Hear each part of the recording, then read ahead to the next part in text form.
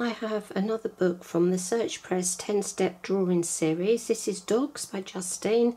Draw over 50 delightful dogs in 10 easy steps. Now, I think these are by far the easiest books to use of the step-by-step learn to draw books, because you've got really clear illustrations and you have written instructions as well. Now, this book covers basic shapes and poses, proportions, faces and features, different breeds of dog, shows them at rest and in motion. It also includes some puppies.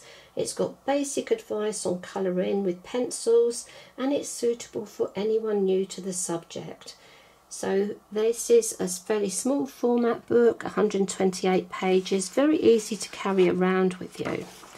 So we see in here we have the contents, which is faces and features, dogs at rest, dogs in motion, and dogs and puppies. The introduction mentions tackling different shapes. We've got basic equipment, following the steps, basic colouring advice.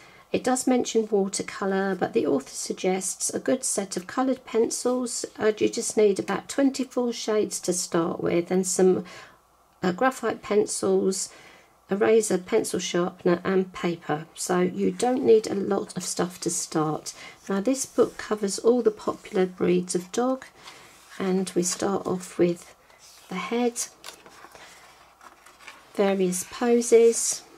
We have eyes and nose and ears. We have all the popular breeds. You can see very clear instructions here. The illustrations are really easy to see. You can see how you're building up by step. Your finished illustration is in colour, and it shows you the shades you will need. So we're going to flip through this book quite quickly, just to give you an idea of all the different lovely dogs in here. Now, sometimes people will tell you you can't draw animals or people without learning anatomy.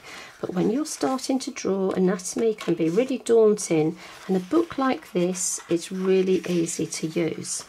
And you can always go on and you can learn anatomy at a later date. Now, this book doesn't like to stay open on its own, so if I was drawing from it myself, I'd weigh it down so that I could keep the page open. But I think with time it will become flatter. But I do think it's a lovely little book. So you've got lots of variety of dogs here. There's a few that I didn't even know, but you do have all the popular dogs. So you'll be able to practice, and you don't have to work through this book from start to finish. This is the really good thing about these books. It's not a work through one step at a time. You can just pick the dogs you're interested in. You don't have to do this in any order. So we've got the dogs in motion here, lots of different poses. I love this running one. This is really brilliant. Dogs running is always really difficult to know where to place the legs. Little West Highland White Terrier, that's really cute. But you can see this is very simply done. I really like the variety in this book. I think this is a brilliant little book to start out with. And then we have nicely a little section on puppies.